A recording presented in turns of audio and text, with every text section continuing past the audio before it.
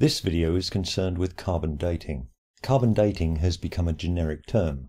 How do we know how old something is? Carbon dating. By the end of this video, I hope that you will understand that carbon dating, or more accurately, radiocarbon dating, is much more specific than that.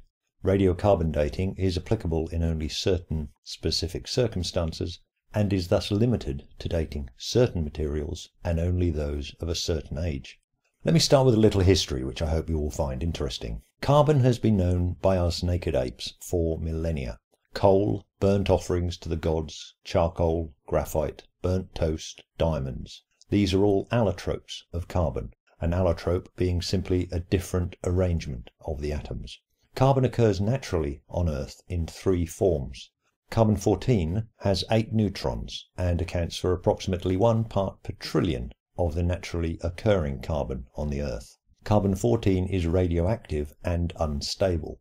It has a half-life of 5,730 plus or minus 40 years, meaning that after this time, half a sample of carbon-14 will have decayed. It decays into nitrogen-14. This is the stable nitrogen that accounts for approximately 99.634% of the nitrogen in the air we breathe. And of course, all living things on the Earth, animal and vegetable, are carbon-based. This brings us to Martin Kamen.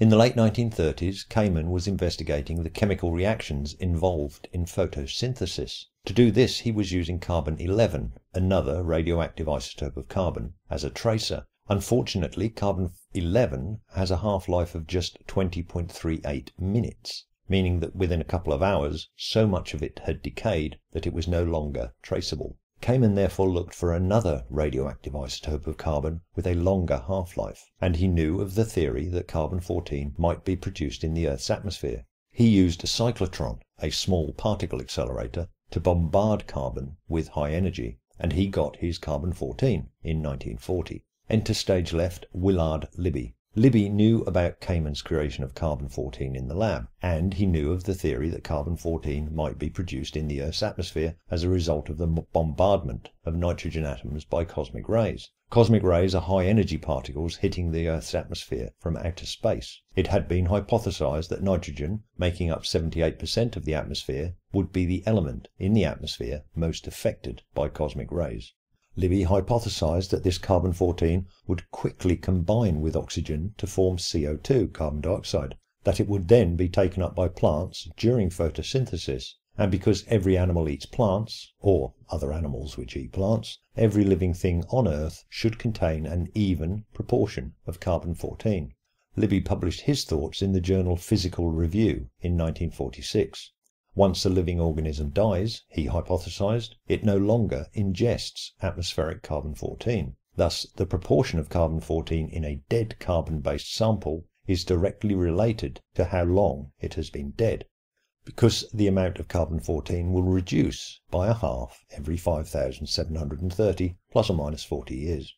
Every living organism, including you, contains around 60 billion carbon-14 atoms for every gram of carbon, and of those 60 billion carbon atoms, about 14 decay every minute. All Libby had to do was count them. Here Jim Arnold enters Libby's lab and our story. Arnold developed the instruments to detect very small amounts of radioactivity and to exclude extraneous radioactive noise. In 1948, Libby was ready to carry out a live test on a dead sample. He tested the procedure on Egyptian artifacts from the Metropolitan Museum in New York, specifically a piece of acacia wood from the tomb of the Egyptian pharaoh Djoser. The archaeological evidence told them that Djoser's tomb was around 4,650 years old. They calculated that at this age they should record 7.15 radioactive decays per gram of carbon per minute.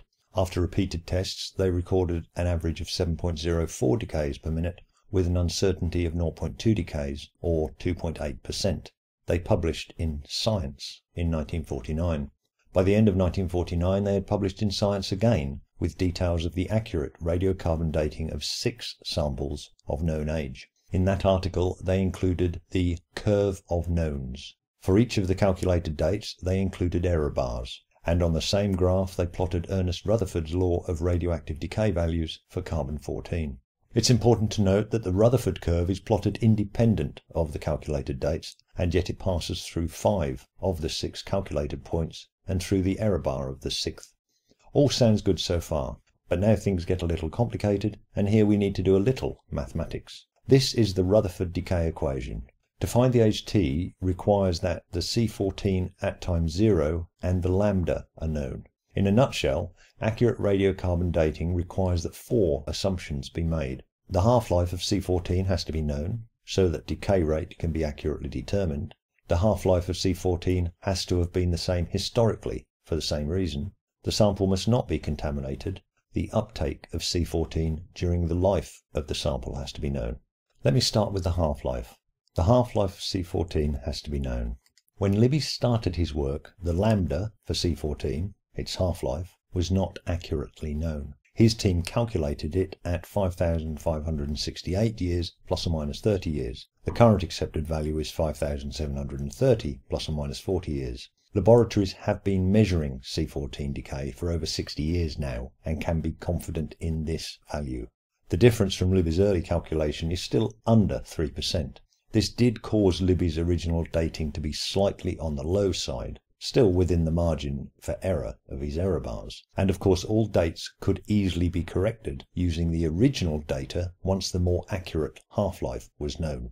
The half-life of C14 has to have been the same historically. This is quite easy to confirm if you think about it. If the half-life of radioactive materials differed over time, then the decay rates of those materials would differ over time. This would make it impossible to plot consistent graphs for different aged samples. The fact that many thousands of samples from worldwide sites all produce dates which fit the expected curve provides confidence that decay rates have remained constant. It is a fact that there are a couple of technical instances where the half-life of an isotope may change. I'm not going to expand on that here except to say they do not apply in any way to radiocarbon dating or any radioactive dating technique whatsoever.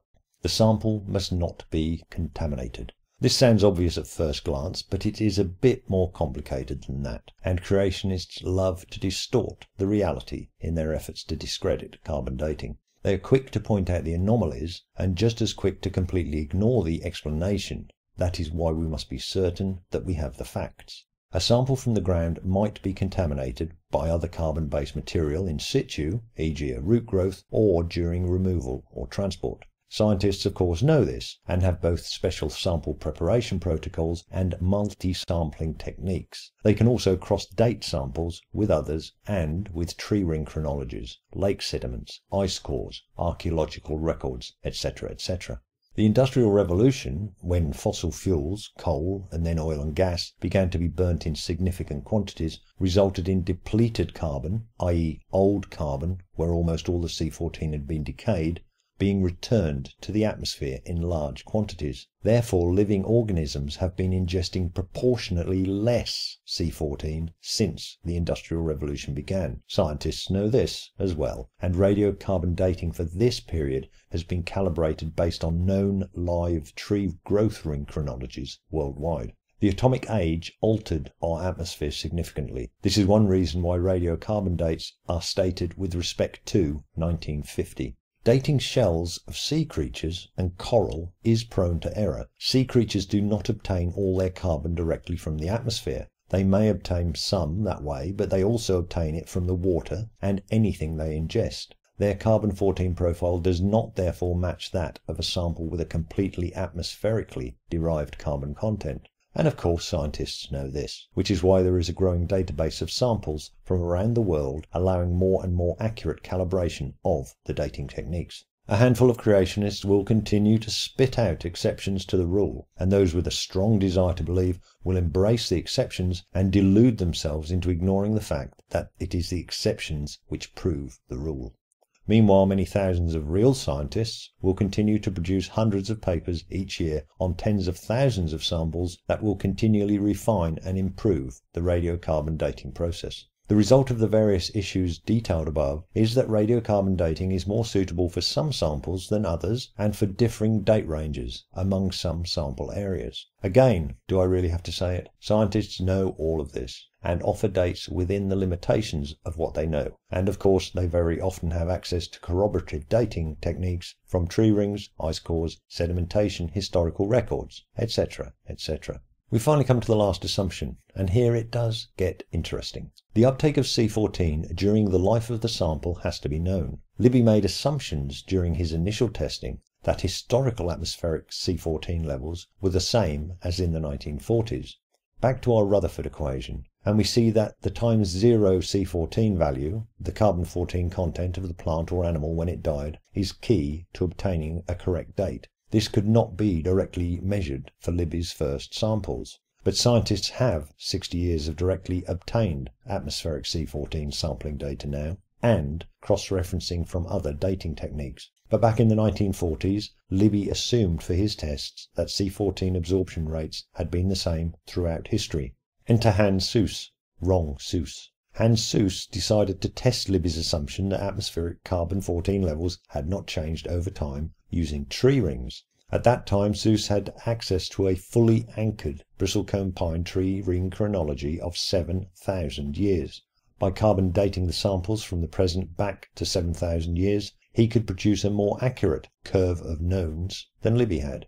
Suess was aware that a Dutchman, de Vries, had published work in 1958 and 1959 stating that similar work on European trees had indicated C14 atmospheric values had varied historically. De Vries' involvement in the area diminished somewhat after he committed murder and suicide, in that order, in 1959. But Suess published data back to 3,000 years in 1961 and extended it back to 7,000 years in 1969. Suess confirmed the de Vries effect. His data indicated that there were systematic variations in atmospheric C14 content. Over time, many more samples were analysed from around the globe, and these confirmed the wiggles and variations were consistent. And now that these details were known, the value for any period could be plugged into the radiocarbon dating formula to ensure accurate results. The variations in carbon-14 levels in the atmosphere are due to various things. One is the way that carbon cycles through the Earth's system, i.e. the amount of it held in the atmosphere, oceans, and living matter at any one time. Another is how much C14 is being produced in the atmosphere. This is directly connected to how many cosmic rays are reaching the atmosphere, which in turn is affected by the strength of the Earth's magnetic field and also the Sun's magnetic field, which protects the Earth. Solar activity is marked by sunspots. Sunspots have been recorded for over 2,000 years, and recorded sunspot activity agrees with the C14 calibration curve, which agrees with C14 in ice cores. The de Vries effect is of course well known, and radioactive dates are therefore given as X years BP, before present. As stated earlier, BP actually means before 1950. Also, the radiocarbon date given is that based on the uncorrected decay curve for carbon-14. This is not a fudge, fix or fiddle. It is done because the date correction required for a sample is dependent on various factors, including type of sample, location of extraction, etc. When a radiocarbon date is determined, the known calibration can be applied to determine the calendar age of the sample. I hope I've shown in this video how science continues to develop the 60-year-old radiocarbon dating method, how scientists are fully aware, of course, of the pitfalls and limitations of the method, and how the abilities to cross-date with tree ring, sediment and ice core data provides confidence in the dating process. Thank you as always for watching.